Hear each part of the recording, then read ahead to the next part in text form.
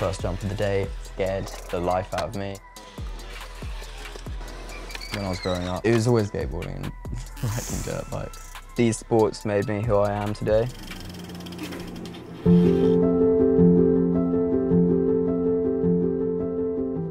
My name's Noah, I'm 19 years old now, and from Texaco helping us out, raced for Team BRIT. Racing has been the best thing for my mental health. It was always bikes I was mostly interested in. I didn't even really follow Supercross. I was just completely immersed in freestyle. So racing's pretty new. Clearly, I've found a passion in it. Before my accident, motocross shaped my identity massively. I based a lot of my personality around it. When I had my accident, I came down, I winded myself at the same time. I think once I got over that wind and I realised that my legs weren't responding, pretty blank from then on, because I got taken to 2 different hospitals and then I was straight into surgery. Organs were shutting down and stuff, so I wasn't completely there. And that was another pivotal moment where I was like, wow, I'm still in hospital, legs still aren't working. This is clearly gonna change a lot in my future. I broke my back at T6 vertebrae, and that left my spinal cord stretched at that level, and this has left me currently paralysed from my ribs down.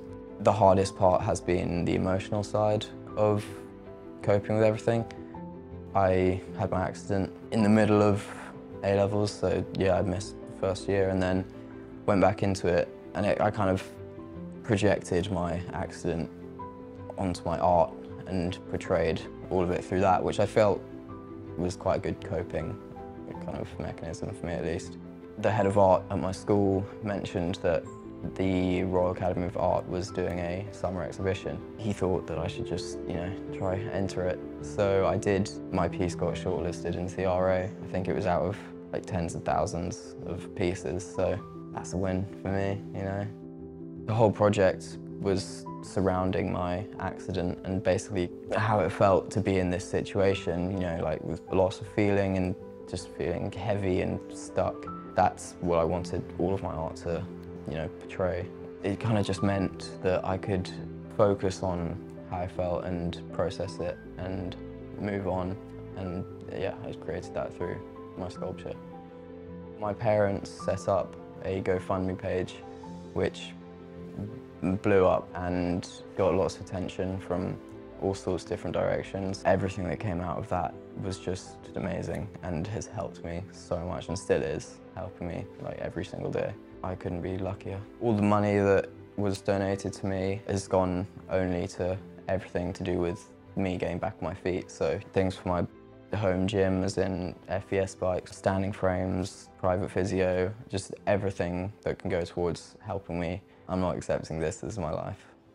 Found Matt Hampson Foundation. I went for just a first kind of intro session and they were amazing off the bat. Started going for physio and their support was just incredible. It's almost like they could read my mind, they knew exactly what to do. And I started training sessions with, everyone calls him Sutty, but James Sutliff. He's just one of my best mates now. He's great. Working in the gym, he's helped me bulk up a lot since the hospital because I came out skinny and just not looking very healthy at all. So he's been just a huge influence on my confidence right now. The great thing about him is he sees everyone with disability as completely normal, so he's not going to treat you softly because of it. My first session at the foundation was just kind of a physio check over of everything and see where I am. So I was super weak. We started with really tiny things like stretching, then started to move up to standing up in frames and things, and getting up was just amazing.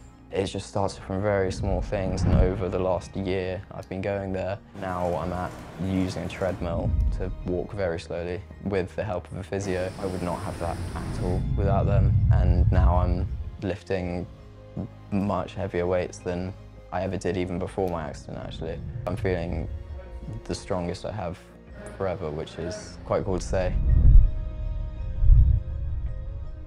One of my friend's dads was presenting for ITV, and he did a part on Team BRIT and was talking to Aaron. And Aaron had a very similar story to me. Broke his back at 15, motocross. Then I was at Matt Hampson Foundation, staying in their lodges, and someone had told me that I need to give a key to someone that's coming in later.